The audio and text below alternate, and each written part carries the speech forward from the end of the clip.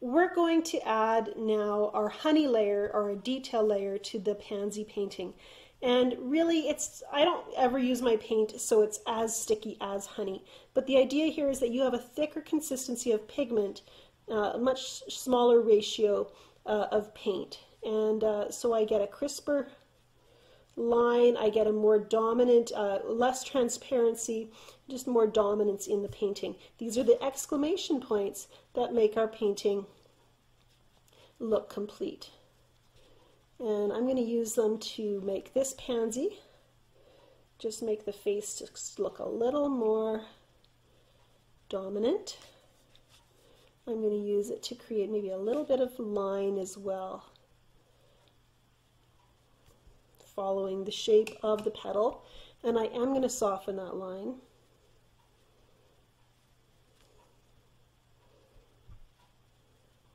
Shape it right that way, actually.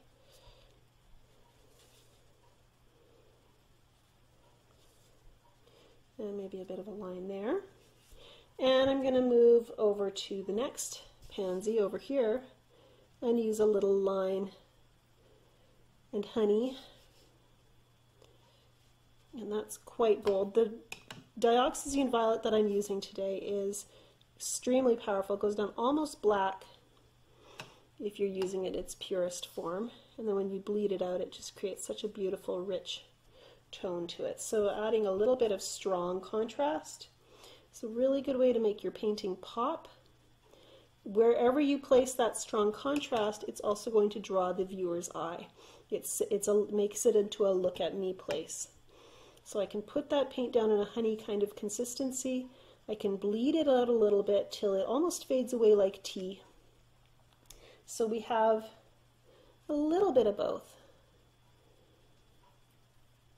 Strong detail, and then some softness.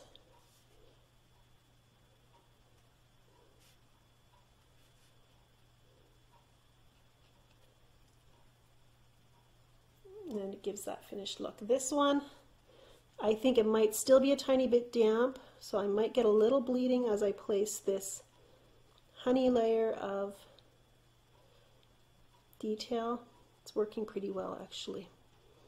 Just flicking with my brush to get some fine lines. And look at how that, just those few lines, explains the painting. It tells you what you're looking at.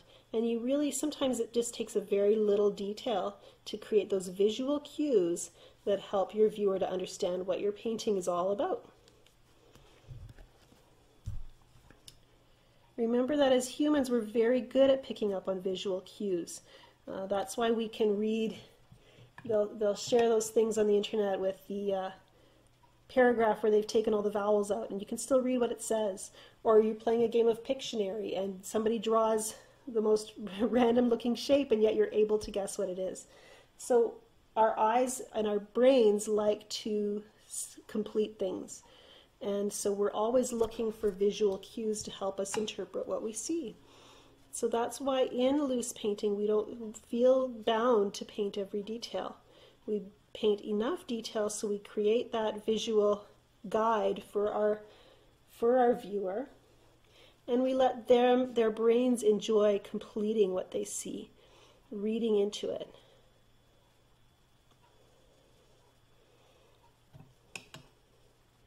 And that little flick was a mistake there, so I'm going to just modify my petal shape just a little bit rather than try to blot up a color that I think will probably have stained my paper. And I can use my honey layer to add some line detail into my flowers, or into my leaves.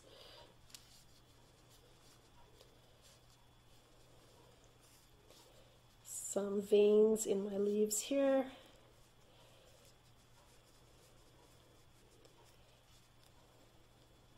With my sap green. And if I add too much detail to my leaves, they're going to take over the painting. So that's where we keep things simple. And